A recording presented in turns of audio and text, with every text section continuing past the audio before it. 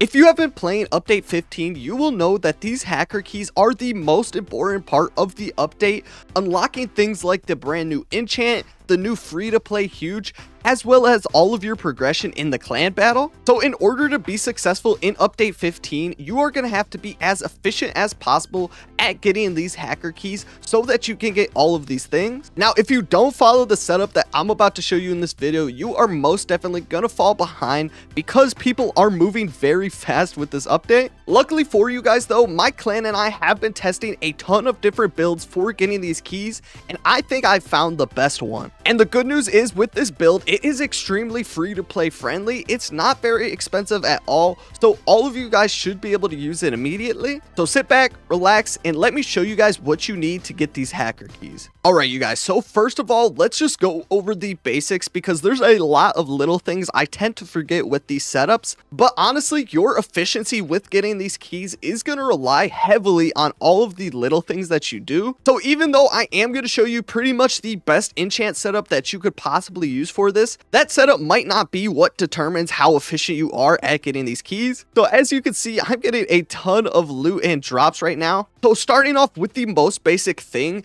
you definitely want to be using the hasty flag. Now, I've seen a lot of people saying that you should use the exotic treasure flags because they're supposed to substantially drop items in your area. Now, while this does make a ton of sense and I can see why you would think that, what we actually learned in the last clan battle, that was the prison key clan battle, was that there is a whole separate drop table for items. So it actually doesn't matter with any of the treasure hunter items. They really shouldn't determine how much keys you actually get. Now, I understand that that is a crazy concept and a lot of you guys probably won't believe it, but I still do use treasure hunter things in this setup. This is just what we know about so far. And because of this reason is why you want to be using the hasty flag for sure, because the name of the game with getting these keys is just being able to destroy as many breakables as you possibly can. So basically, in order to do that, the hasty flags are always going to be the best flags for stuff like this. As well as the hasty flags, you definitely want to have your sprinklers going at all times, because as you know, the sprinklers actually makes the breakables spawn even faster. So the faster the breakables spawn, the more of a chance you get at getting the keys. At the end of the day, the only thing that actually increases your chances of getting these keys is being able to go through breakables faster. So the more breakables you have and the faster you can go is always going to be a benefit with stuff like this, which also leads me into part 2 of this build. So you're definitely going to be wanting to use the Pet Surge Ultimate. Now, what the Pet Surge Ultimate does is basically supercharges your pets, kind of like the hasty flag, but on crack. So if you do the hasty flag plus the Pet Surge, combine it, your pets go absolutely crazy and destroy even more breakables. As you can see with builds like this, your pets are actually destroying more breakables than the ones that you can see on the map. I also just found out my pets follow taps was on for some reason. I was wondering why they were moving around it so weird, but definitely make sure you have that off just so you're not like making them all hit one at a time. But yeah, when pets follow taps is off, your pets will be hitting as many breakables as you can, and you're usually getting more drops than breakables on the screen. So this Pet Surge is just absolutely crazy. The ultimate is probably just one of the best in the game because of how fast it recharges. As you can see when I'm grinding, it's going up like 2 a second, which is absolutely crazy. And there probably is a ton of people saying that you should use the Hidden Treasure Ultimate so you can greatly increase the chance of random drops. Now, the reason why the Hidden Treasure Ultimate doesn't work for getting these keys is because it is a whole separate drop table. So anything that increases the chances really doesn't do anything for the keys because it's a separate drop. Now, at first, I truly didn't believe it because it doesn't make sense to me, and I honestly don't think it should work like this. But after testing with the prison keys, this is what people found out in the last clan battle. So if this clan battle aligns with that last clan battle, which was the same thing essentially, it was just prison key drops, it should be the same, in which none of these treasure hunter things actually help with drops. And we also tested this within our clan and found that none of the treasure hunter things actually helped very much. So we tried out using treasure flags, the Hidden Treasure Ultimate, as well as just treasure hunter books. Now, the bread and butter and probably what you guys are here for in the first place is the enchant setup. Now, here it is, you guys. Obviously, you don't need a super magnet technically. I think this area is small enough to where where you could actually just use a regular magnet and it would be fine. But obviously, I just use my super magnet with every setup, so you can replace this with a regular magnet 3 if you need. Now, remember when I said that speed is key for getting these hacked keys? That is completely true, and that is why we actually have 2 speed 5 books in this setup, because we want our pets moving at the max possible speed so they can break as many breakables as possible. And a lot of people in the comments of the last video asked me if speed 5 actually does stack. If we look in the Big Games API, which you can find on my Discord in research links if you want to check it out for yourself, speed 5 actually does stack, so you can use 2 of these books, and I definitely suggest it for setups like this. Now, I know you guys are probably thinking, Mateo, you just told me Treasure Hunter does not work for helping these key drops. Now, while that is true and Treasure Hunter should not help your key drops at all, I do include it in this setup because it actually doesn't slow down your key drops, so there's no point in really not using it. And when you have all 9 enchantment slots like this, we actually don't have any more enchants that would actually help. So that is why I actually filled these last 2 slots with the Treasure Hunter 9s, but obviously you don't have to have them in here. I just have them so I can also be making some drops income while I'm grinding. So moving on, we also have the Fruity enchant. So obviously this just increases the powers of your fruits by 25%. Now I definitely suggest using it. It's definitely a lot better if you do have your fruit mastery all the way up, which I definitely suggest if you are grinding in this game. Fruit mastery is so good. I know it is extremely expensive, but trust me, it is so worth it. Never having to worry about eating fruits and always staying on 100 is so helpful, especially if you get to use this Fruity enchant. Now, I have seen some setups with people using 2 Fruities, and according to the Big Games API, the Fruity enchant actually does not stack, so I wouldn't use 2 of them in your setups. Just stick to the 1, but it is definitely a good one. Another really good enchant for these setups would actually be the Happy Pets book. Now, the Happy Pets book obviously makes your pets move faster and attack quicker, so that's always a good thing. Definitely a good addition for builds like this. In my opinion, this is definitely an essential part of the build for getting these keys at this point. And then next up, we have a Criticals 9 book. So I actually think I don't really need this right now, but the only reason I have it is just in case random like event things spawn. So if events like the superior chest spawn or just mini chests in general, anything that actually takes more hits,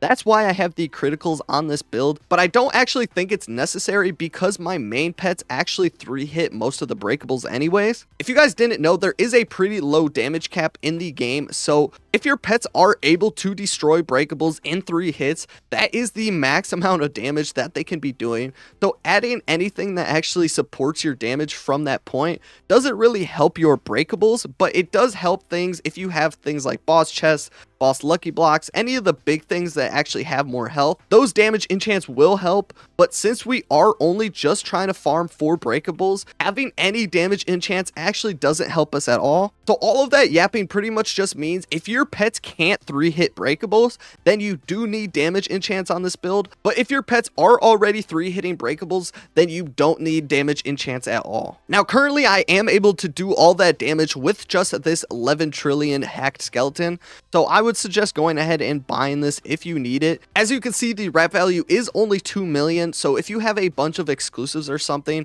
that is a pretty good deal to get a good amount of damage. And then finally, probably one of the most surprising but almost most important parts of this build is actually the explosive enchant. So as you can see, if we read the description, it says pets have a chance at igniting an explosive. So if you just watch here, you can see there's a ton of little explosions going on while they're grinding. Now this is actually really good because it damages multiple breakables at a time, which is exactly what we need for setups like this. So because the explosive enchant actually doesn't make us do more damage to one breakable, it actually makes us do damage to multiple breakables.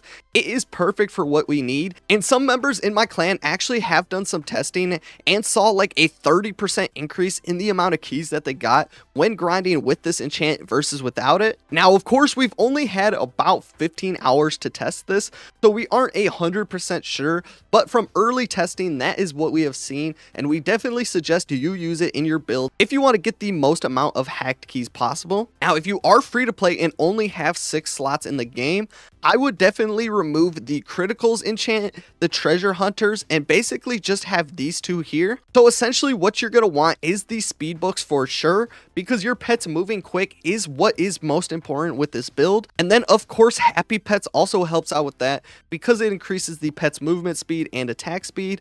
And then explosive also helps with just breakables in an area. And then basically we have fruity. Now if you aren't doing enough damage to breakables and you do need some damage enchants, I would actually remove this fruity and then put a criticals book. And then if for some reason you actually do need another slot, I would then probably remove one of the speed 5 books. But essentially right here would be the free to play build with only the 6 slots. As you can see guys, this setup is super cheap, so pretty much every one of you guys should be able to do this, and I definitely suggest it. Now obviously the super magnet isn't cheap, but you can just use a magnet 3 if you do not have this enchant. But pretty much everything else is under 1,000,000 diamonds, so you definitely should be able to afford this. Now if you guys are going all out for a setup for these hacked keys, you definitely want to get this hacker key hunter book. Now in my full loadout, I would replace the criticals book with this hacker key hunter enchant, but currently on the first day of this event, I am not willing to pay 2.4 billion for this enchant. If I were you guys, I would definitely wait a few days to go ahead and buy this. I'm not sure it is truly worth it right now, but if you guys truly want to get as many key drops as humanly possible, definitely include this in your setup.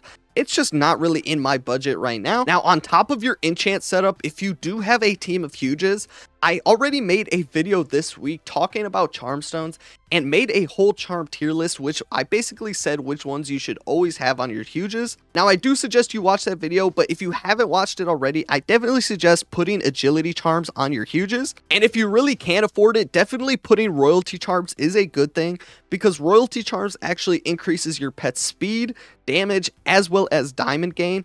So that speed and damage combo in one charm slot is really good, and I definitely suggest it for a clan battle like this, because of course we're trying to move as fast as we can and destroy breakables as fast as we can. So having speed and damage on your huges is really good, but if you can't afford the royalty charms just yet, having those agility charms is very good. Now on top of your charm setup being important for this clan battle, another thing that you can get is actually this area surged effect. Now I'm not 100% sure that the area surge is always in one of the 5 areas in the hacked world, but if you ever find it, you definitely should move your pets over here. If you guys didn't know already, the area surge effect actually increases hacked key drops by 2.5 times. Honestly, every time you see that it spawns in, which you'll see with a message right here on the screen, you guys should definitely be moving your huges over there just so you can get as many of these key drops as possible. That boost is actually very good. Besides that, you guys, there is actually one more mechanic in the game that actually increases your key drops,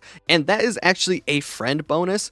So if you actually have friends in your lobby while you're grinding, you actually get a 10% bonus for each of those friends in the game. Now, it turns out your friends actually can join your private server. The only thing they have to do is actually join the game through your profile on Roblox. So if your friend is in a private server and you want to join them, all you have to do is go on Roblox and click on their name and then join their game through their profile, and that actually will allow you to go into their private server, and then you can get that 10% boost. It'll actually pop up somewhere down here. Now this does stack up to 3 times, so you can do this with up to 3 friends and get a 30% boost. Now we did test this with our clan and had some of our clan members grinding together, and it didn't really seem like it actually helped at all. It's honestly kind of hard to tell with these things, but if you guys want to go ahead and do that, it might be beneficial. But currently at this point in the game, I think it's just best to grind by yourself in a private server. Now, if this video did help you, it would mean the world if you guys would help me by subscribing to the channel and liking the video. Thank you guys so much for watching. I'll catch you in the next one, and peace out.